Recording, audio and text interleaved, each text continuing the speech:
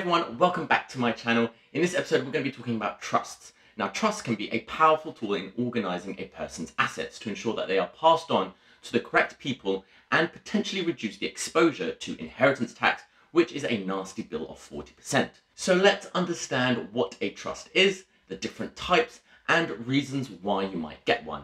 I'm Kozan from Financial Madness, helping you be better with your money. So there are many types of trusts, and depending on your situation, it will determine which type of trust is ideal for you. But fundamentally, a trust is a legal arrangement for managing an individual's assets. A trust has three key parties in charge. You have the settlor. This is the individual contributing the assets to the trust, and they create a document called a trust deed, which details how the trust should be used. The next party is the trustee, who takes ownership of these assets from the settlor, and they ensure that the management of these assets are of the benefit to the person I'm about to mention next, who is the beneficiary.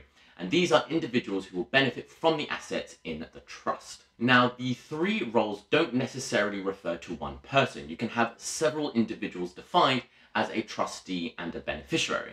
And on top of that, they don't necessarily have to be different people either.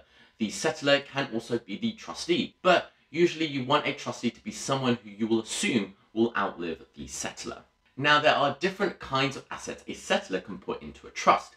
These can include cash, property, shares, land, and many more. Now, there are a number of reasons why an individual may want to set up a trust. The first reason could be inheritance tax planning and protecting family assets. Now, for those careful planners, a trust might be a great way to reduce an individual's estate, which is essentially the total of the individual's assets, so everything that they own, minus their liabilities, everything that they owe. Why this can be useful is because when an individual passes away, the value of the estate will determine how much inheritance tax the inheritors will be liable to pay. Check out my inheritance tax video to learn more. Now, it is a common misconception that putting assets in a trust does exclude you from inheritance tax. This is actually not the case, but with careful planning, it can help in reducing your inheritance tax exposure. I am working on a video where I go through this in more detail, and I'll be sure to put a link here once it is available. Other reasons to get a trust is to look after assets for a beneficiary who is currently too young, but you would like these assets to be passed on to them once they become of age. Another reason is to support or look after someone's affairs because they are unable to manage their own assets. Some examples include the settlor being incapacitated or a deteriorating mental or general health. Now, I have to say the most common reason for trusts to be set up is just to manage assets for it to be passed on to children or heirs in the most controlled and tax-effective way. So there are actually many different types of trusts available, with each having their own rules, which means that some trusts are better suited for certain scenarios than others. I will mention the most common ones in this video, otherwise if I did mention them all, we'll be here forever. But I'll be sure to leave a link in the description box down below so you can read up on a more comprehensive list. So first up are bare trusts, and it is probably the most simplest type of trust there is. How a bare trust works is that all the assets in a trust are owned by the trustee, but the beneficiary has the right to claim on all of the capital and income in that trust once they become 18 or over. This is the age for England and Wales. It's 16 if you are in Scotland. Usually, once a bare trust is established, the beneficiary cannot be changed. That means the trustee has little control over what the beneficiary receives and when.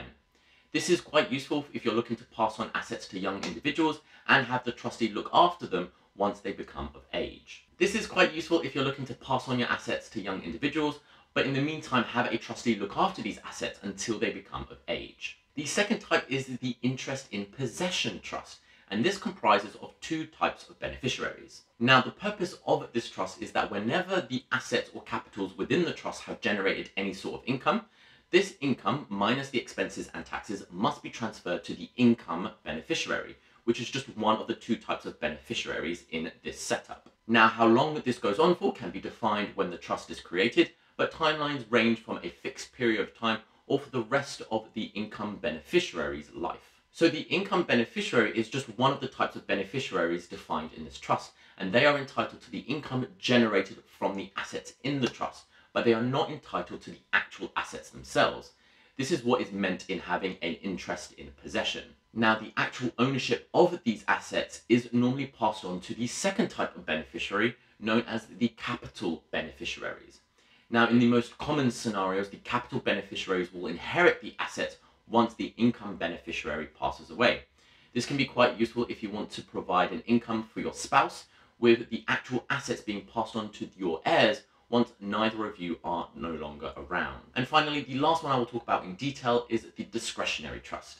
This is where the trustees can make certain decisions on the trust's income and capital, and this will be defined in the trust deeds once created. So depending on what is agreed, a trustee can decide what income or capital is paid out, which beneficiary to make payments to, how often these payments are made, and conditions to impose on the beneficiaries. Now, this can be really useful in situations where you have identified who the beneficiaries are, but you are unsure of how much financial help they will need in the future and in what proportion. Perhaps one beneficiary needs more help than another, and therefore the trustee can decide that they receive more income or capital from the trust than the other beneficiary. Now, those are the main types of trust, and there are several more. Some trusts are hybrid of what I've already mentioned, and you will find that some trusts do have overlapping qualities.